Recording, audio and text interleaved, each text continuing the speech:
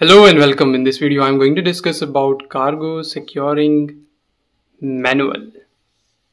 So according to Solas chapters 6 and 7, it requires a vessel to be provided with a cargo securing manual. And the guidelines to make the cargo securing manual, is located in the code of safe practices for the cargo, stowage and securing that we call what? That we call Css Code. So the guidelines is there in Css Code, and with the help of these guidelines, we need to make the cargo securing manual. Now we'll discuss about the contents. So it has 4 sections and 6 appendixes. Now we will see what are these 4 sections and the chapters in them. So first one is general. So in general we have ship's data, definition, general information, principal sources of danger. Then we have in second we have securing devices and arrangement. In this we have specifications of fixed cargo securing devices, specifications of portable. In first we have fixed, in second we have portable, then we have at last we have inspection and maintenance schemes.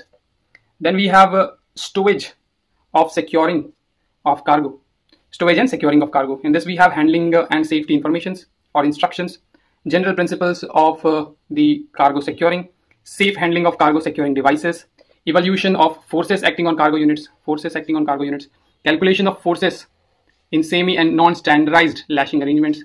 So 4 we have supplementary requirements for general cargo and container vessel, and in this we have first is bulk carriers. So in bulk carriers we have extracts from various timber tech codes. Then we have container carrier. In this we have handling and safety instruction.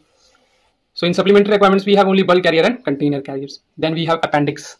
So in appendix we have first is log of maintenance of cargo securing equipment. So in this first we will have log of maintenance of cargo securing equipment. In second we have a manual procedure for calculation of lashing. Not by using load indicator. Then we have applicable annexes for CSS code. Then we have IMO user guide. Then we have certification of fixed cargo securing devices. Then at last we have certification of portable securing devices.